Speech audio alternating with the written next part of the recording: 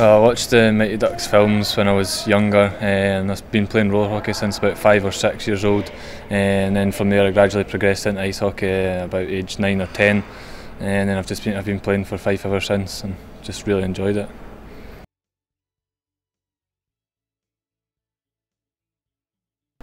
Obviously it's my home club. I've been coming to watch the games since I was 8 years old.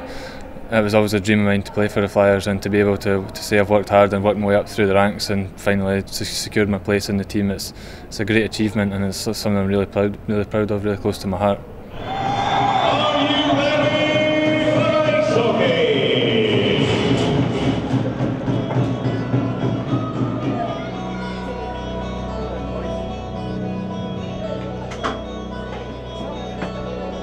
Yeah, I've been in Kirkcaldy my whole life, and obviously the Flyers is a big cornerstone of the town, so to be able to say I'm a part of that, it's really proud to be able to say it, yeah.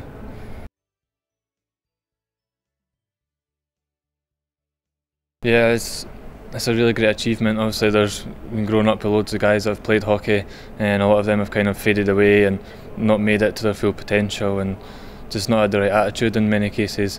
So obviously to be able to say that I've been able to work hard, work my way up, build up a reputation, and eventually get picked for the team, and also to pull on the jersey in front of the greatest fans in the league and just give my all for the team every week, it's a dream come true.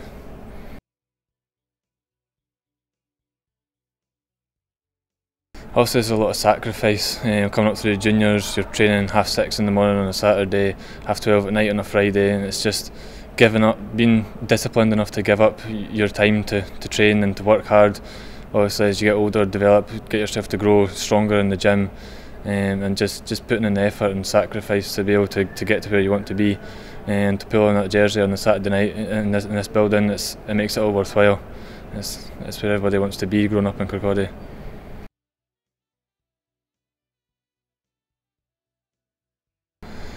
Obviously my parents are huge. They've helped me, they've taken me to games and trainings all over the country and wherever I needed to go.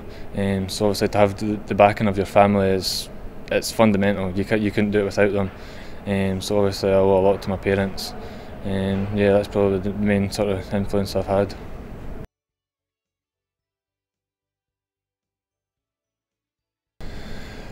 I think I initially met Todd through doing kind of roller hockey schools and helping him out that way, and then obviously he was in charge when I got my first call up, back when it was in the Northern League, and he's been fantastic to me. He's worked with me, he's given me chances after chances, and I just try and do my best every night to pay him back. And obviously getting your first break's the hardest one, so for him to have given that to me, I'm ever grateful to him. Just try and do my best every night.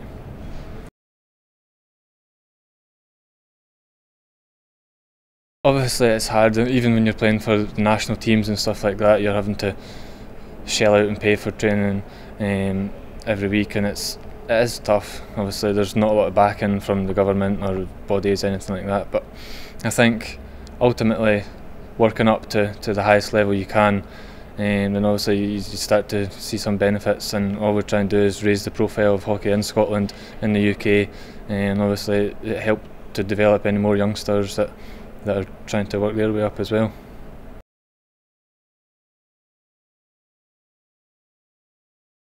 I think initially it was watching the Mighty Ducks films on the telly. I know that sounds kind of cliche, but and then just got interested in it from there. Obviously doing some research on the internet, found out about the Fife Flyers, and I've been coming to watch them ever since. And then obviously pulled on a pair of skates myself and just sort of took it from there, and here we are today playing professional ice hockey. I say it is every kid's dream, and yeah, it's just fantastic.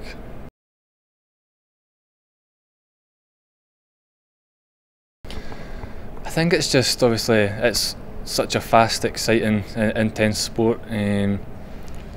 I played football when I was younger, but I don't know, I just didn't feel the same sort of appreciation for it. I just think it's so much more exciting and high octane, if you like. Yeah, that's just really the speed and the I really don't know how to describe it. The general, just the intensity of it is really pulled me in.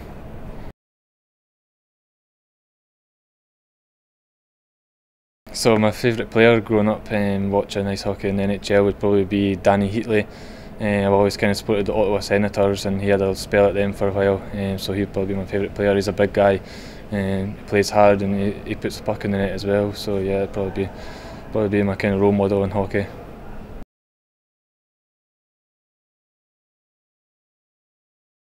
Yeah, we train on a Friday afternoon, evening time, and just we kind of don't do anything too technical. Just get the legs going, get a good sweat on, get the body ready for the game the next day, and then eat sensibly after training on the Friday.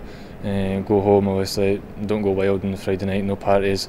Get a good sleep, and then just get up. Good breakfast, good lunch. Make sure you're ready, feeling good. Obviously we come to the rink pretty early, get a stretch, get the legs going on the bike, and then hard warm up and just get yourself ready to go for the game. We don't want to be slow when the puck drops and we'll get behind straight off the bat. We're trying to obviously start well this year and put the pressure on other teams other than us straight off the bat, and make them feel under the caution in our building.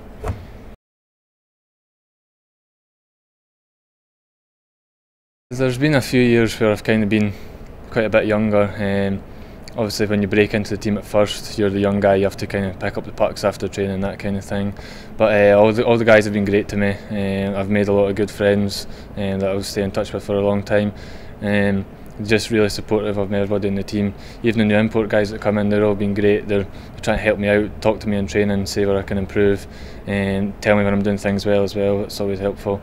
Yeah, just even the coaches, Stu and Todd, are just trying to develop me and keep me going, trying to obviously make improvements where it's needed and build on positives as well in training all the time.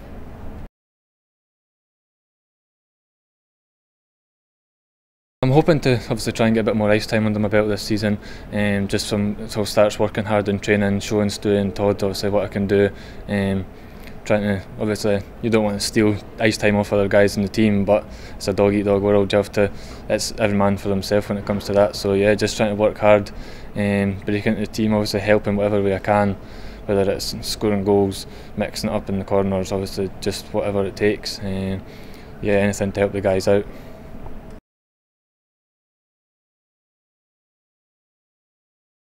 Yeah, I've been here once, twice a week at least for the last, I don't know, 15 years.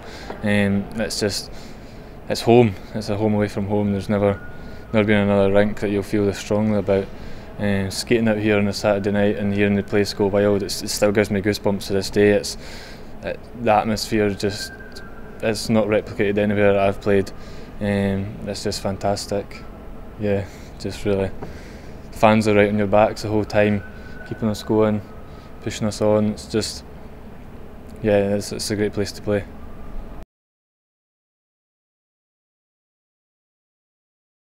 I think obviously being a local guy, the fans can kind of relate to how difficult it can be to play in a league like this with so many imports. So whenever you do a good job on the shift, they're right behind you, supporting you. And obviously there's probably a lot of guys, young guys in the stands who are playing ice hockey themselves. I've been there, I've been the guy sitting watching in the stands. So be able to have the backing of the fans going out to play every night is great. It means a lot.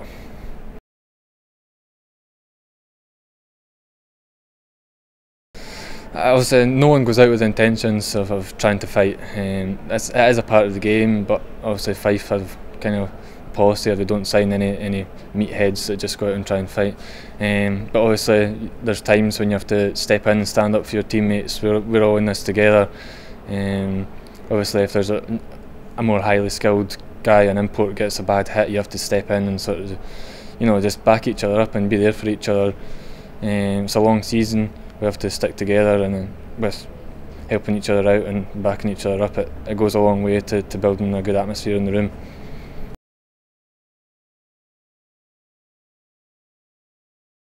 Obviously this season we knew it was going to be a lot more competitive for places in the team with new guys coming in. Even we've got the likes of Dolan coming from other Scottish teams, so there was more British competition for places as well. So we really put an emphasis on getting myself fit for the year, and did obviously do a lot of running and being in the gym quite a bit, working out as well. Because obviously without the core fitness and the cardio there, nothing else can happen. You have to be able to skate for as long as you're on the ice, and you have to be able to go hard for the whole shift, and if you can't do that, it detriments your whole game, and you're not going to be able to obviously beat a guy up the ice to get on the loose puck and score, and you can't get back and help out the D. It is your bread and butter. You have to be fit going into the season to be able to develop yourself on the ice, and obviously if you have to be able to move yourself all the time to get in the right places, to implement the systems. It's fundamental.